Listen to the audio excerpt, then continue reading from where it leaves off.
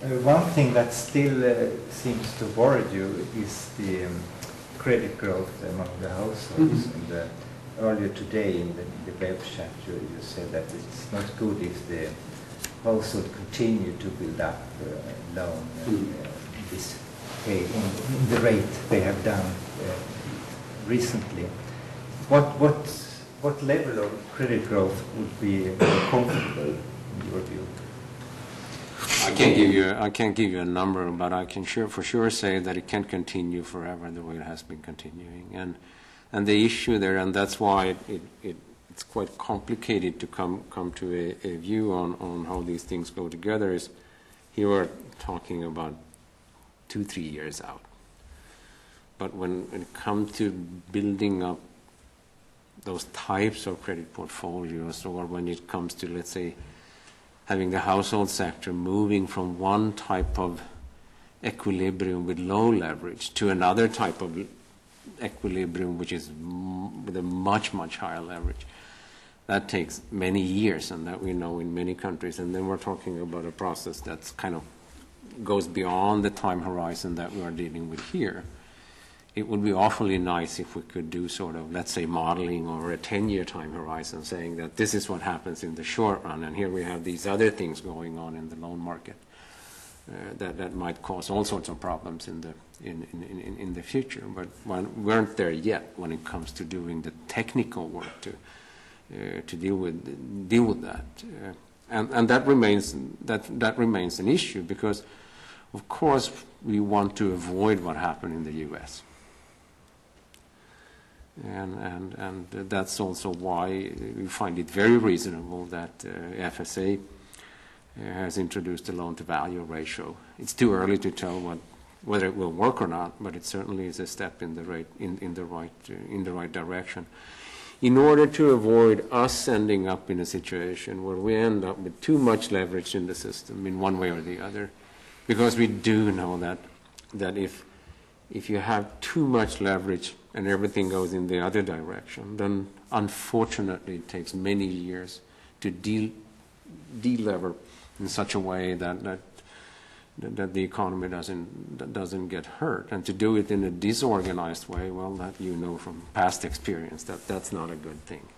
But the hard part is really how to balance this, so that you on the one hand reflect on and talk about, okay, what's happening over the next 2 to 3 years, and how do we deal with this particular issue, and how much can monetary policy contribute, and what kind of other tools are there around to deal with it. And that's where we start talking about this vague topic called the macro-prudential, which is no one really has defined as of yet what it is and what you are supposed to do. And eventually, let's hope that in the future we find kind of a combination between macro-prudential policies and monetary policy in such a way that we can keep a handle on this in such a way that when we sit here and talk, we talk about the inflation projections and the interest rate path, and that's kind of in the background. But given that our job is to deal with money and interest rates, and people use money and borrow money, then it's something that's always in the back of our minds. On the note of you stemming credit growth, when I look at your graphs, I get the impression that the composition of growth going forward is somewhat different than historically normal. Can you expand on that? You mean in terms of the... Yeah, if you look at the composition of growth in your forecast, I get the impression that it's more domestic demand this time around than what has been the case previously. Yeah, that's right. In terms of contributions to growth, I mean, that's true. I mean, hand in hand with this strong export boom also goes a strong import boom. So in terms of the contribution of net exports, that's not so big, and it's even smaller than it was in our previous forecast. And there's a shift in a sense in 2011 that there's much more contribution coming from investment than from net exports. So we revise up basically the investment cycle in the forecast. So that's true. Domestic demand is important for that. But I think that's also, I mean, in a sense, there's a sort of a idiosyncratic strength in the Swedish economy that is a mirror image of that, and that's an important explanation why we grow stronger than at least the whole of Europe and the US. But then there are limits, of course, to how bad the rest of the world can go before it really starts to show up in Sweden as well. So without any international recovery, then of course also Swedish growth would not develop that well. But still, you want to see credit growth coming down. Well, if you look at it from a credit growth perspective, credit growth is unbalanced because the households have been borrowing a lot and the corporates haven't. And it would be better if that sort of evened out a bit. It has been moving a bit in that direction, but only slightly.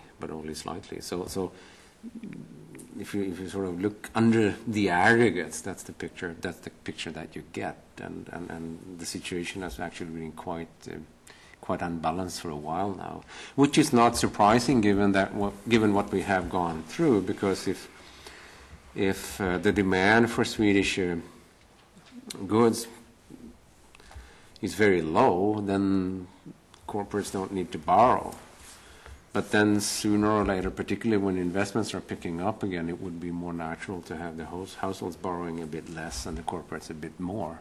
That would also be more sort of in line with what one would expect looking into the future. And also, I guess there's been a pickup in the private savings rate, so there's some room there for going down and consuming based on that. Because I've been thinking about it myself, I wonder if you've been thinking about it, looking at the house price boom and the credit boom we've seen in the household sector in Sweden. Have you thought about how much of that could be explained through that people have borrowed money to invest in their house, to improve housing? Sort of in the US you have an index for house prices which is qualitative adjusted.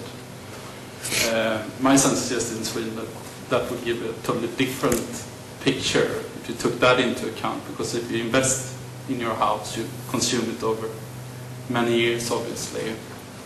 How would you look at that? Have you thought about that? Well, not here today, but as you may be aware, we have a special study and a number of people working on a whole set of different housing market issues, and they will be done with their report towards the end of the year or early next year, and that's when a whole host of issues of this type and many other types dealing with the housing market will sort of come to the fore, and it's in that context that we'll get back to you with all sorts of reflections on what comes out of that.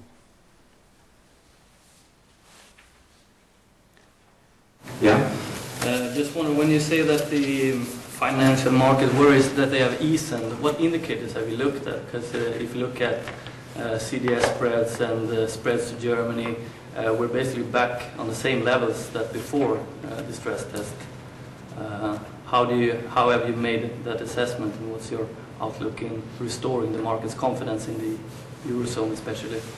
Okay, first if I take our own markets, we have one more fixed rate loan that expires in October. The two other ones have expired, and that means that as far as we can judge, the whole process has worked quite smoothly, and then we are done with what usually calls exit policies. So that means that things would return back to normal here.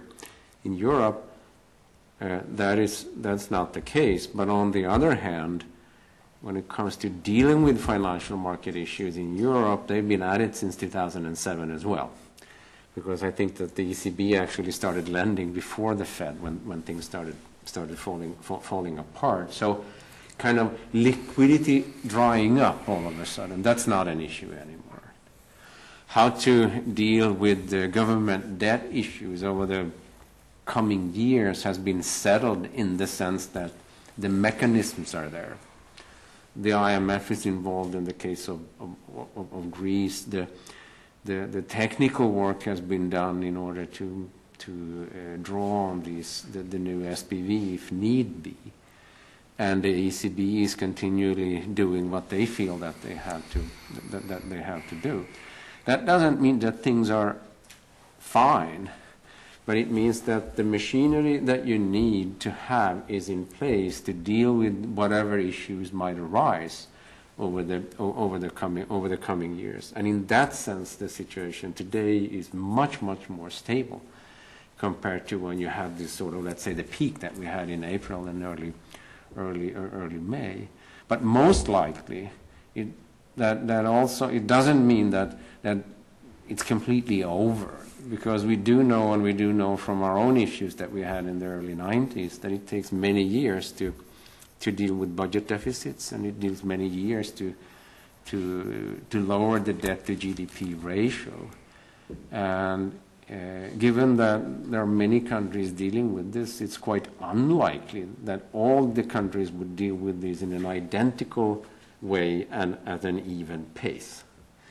It's more likely that it will be actually a bit uneven. But given that the mechanisms are in place to deal with that kind of unevenness, then we feel quite comfortable saying that things are more stable today than what they have been in the past. But that doesn't mean that things are all right in the sense that